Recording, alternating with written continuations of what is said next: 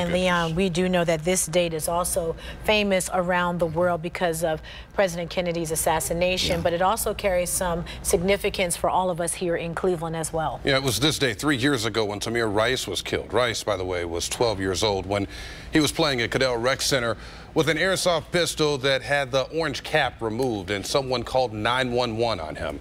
2 Cleveland officers showed up, and Timothy Lohman ended up firing within seconds, taking Tamir's life. He and his partner, Frank Garnback, were later cleared, and the city settled with Tamir's family. And Leon, I consider you a friend. You've been in this city for a long time.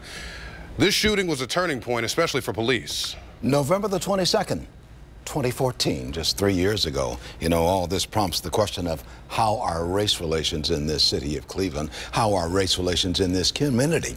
It is a question I've often been asked. It's a question which has been asked of me ever since really I was a college student when I was put on multiracial panel discussions to talk about race relations.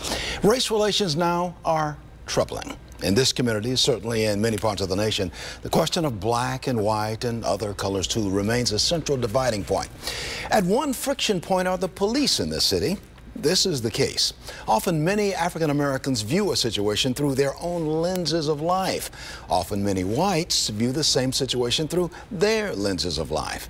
In Cleveland, in many black circles, the police are viewed as an outside force which is not trusted. Even police brass in Cleveland have said it must weed out officers who do not enforce the law equitably across the board. Example, the 2 black people who were killed a few years ago in a hail of 137 bullets when they were found to be unarmed. Also, there's the Tamir Rice case.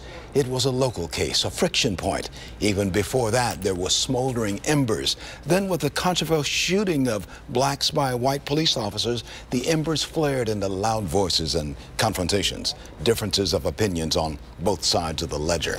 The Tamir Rice case drew out the sides and the political swords 3 years ago on this day.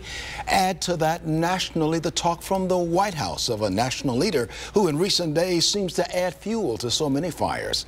Example, the national question of white supremacists and Nazis marching, the question of the Confederate battle flag, the question of Confederate monuments, the question of police roughing up people stopped for traffic violations, or much less. Race relations, well, they're not good in many circles. How can we improve them, you ask? It begins one-on-one, I think, with talking with your neighbor, perhaps over the backyard fence. It's also about sitting down to talk about issues which indeed are troubling, very uncomfortable, I'll agree with that, and dividing, but discussions that need to be discussed. E pluribus unum. E pluribus unum is the motto of the United States. It means out of many, one. In this country, we, all of us, will sink or swim. Whichever way it goes, we will do it together. E pluribus unum.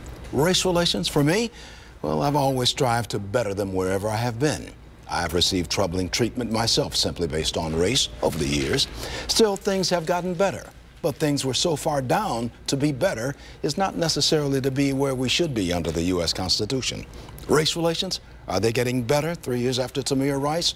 Questions is what can you do, along with me, to make race relations better? I'm counting on you to give that some thought.